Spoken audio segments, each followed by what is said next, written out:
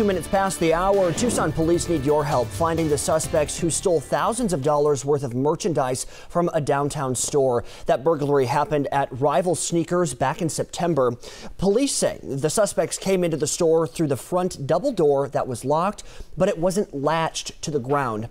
They were in the store for about 2 hours before taking up to $2,000 worth of items. Of course, if you have information on this case, you are urged to call Tucson Police or 88 Crime.